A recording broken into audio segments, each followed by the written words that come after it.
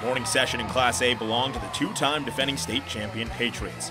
Millard South sent 9 wrestlers to the semifinals, including last year's state runner-up at 106 pounds, Blake Jackson. The sophomore is moving on after 2 wins on day 1. Jackson is joined by fellow Patriot sophomore Creighton Bauman, who picked up 2 pins on his way to the semis. It's awesome to see all the hard work we put in all year. It's awesome to see it pay off, and I love seeing my teammates win and be successful.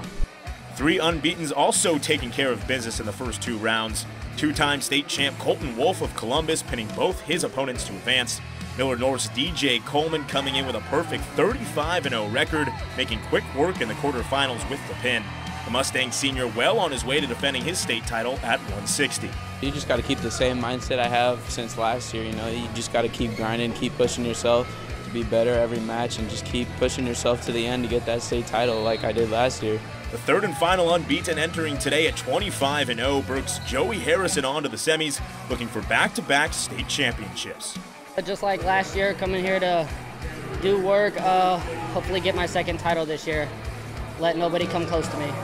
Harrison's fellow Bulldog and fellow state title holder, 145-pounder James Burks, moving on to day 2 despite an injured thumb.